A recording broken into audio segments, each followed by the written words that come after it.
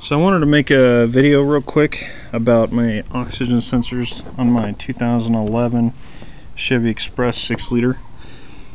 These are the original oxygen sensors in the front that I removed. I got 160,000 miles on them. I am starting to get some heater circuit failures on the rears and some other slow response times.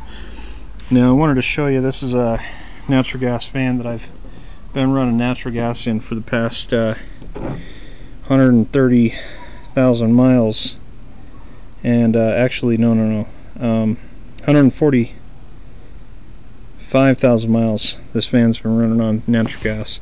So these are the oxygen sensors in the front that I just removed, and I don't know if you can see that very well, but this is absolutely 100% clean on the tip all the way back here to the back, and I run 90% natural gas.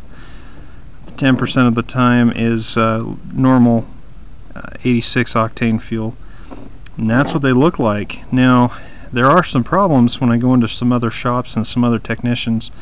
If you have an improperly tuned natural gas system, your exhaust temperatures can exceed so hot that I've seen these actually be melted or heat damaged really bad. So that's what that looks like. This one was on the bank one side, on the driver's side, and you look how clean that is.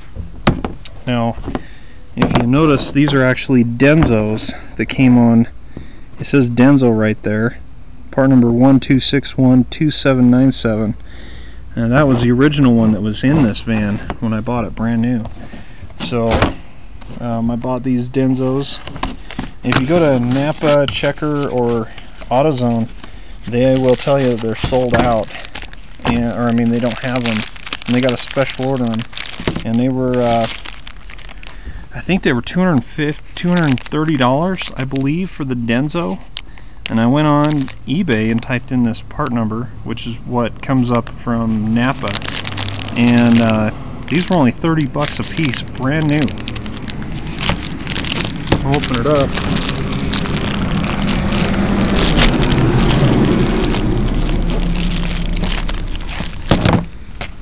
So this is what it is, brand new, exact same as the others. So you can see the difference between them. Those are 160,000, that's brand new.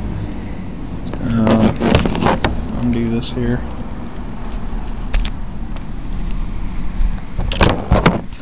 So this is definitely just a tech tip. This is a comparison.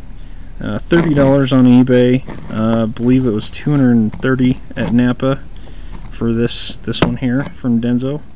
Denzos were the more expensive ones, and I can see why. I didn't know that they were the original. I thought an AC Delco was, but looks like somebody took off some writing there. That's interesting. So it looks like where the part number would have been. See that? So that must be the reasons why these were cheaper. The GM part number has been taken off of this, even though I opened this brand new up. This wasn't opened by anybody. I opened this. So that's pretty interesting. Same wire colors in the same position, same everything. So these are pretty easy to change. Didn't take anything. I did spray some penetrating lubricant in there, but that's what they look like.